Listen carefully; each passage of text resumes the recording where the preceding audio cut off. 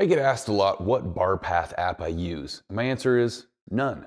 I want to explain why, because it's not just because I'm some Luddite curmudgeon, and it's important for you guys to understand the limitations and drawbacks.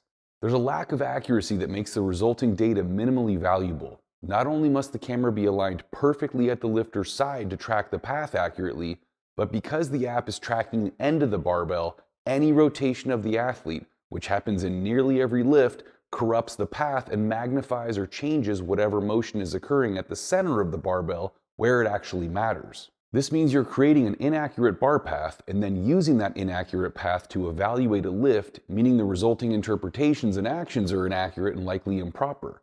You're investing valuable time and energy into something that's not only inaccurate, but potentially misleading. The simplest example is that rotation in the trunk or hips during the pull is going to make the end of the bar move forward or backward relative to the center of the bar, depending on what side is being observed.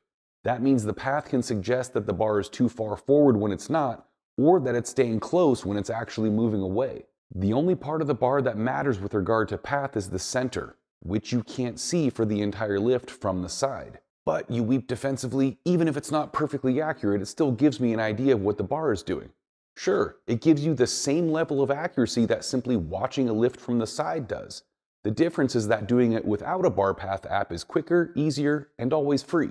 Moreover, most actual BarPath issues are so obvious they can be seen even from an oblique angle. If divergence from the ideal is so minimal that you need that level of technology to observe it, it's arguably not anything you need to be worrying about. My suggestion is to view lifts most often from an oblique angle closer to profile than front.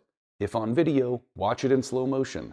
This allows you to see the end of the bar, the center of the bar, the position of the body at any point, and how the bar and body interact the entire way through the lift.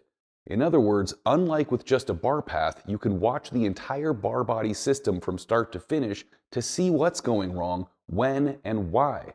Only then can you determine effective corrections. Listen, use BarPath apps if you want.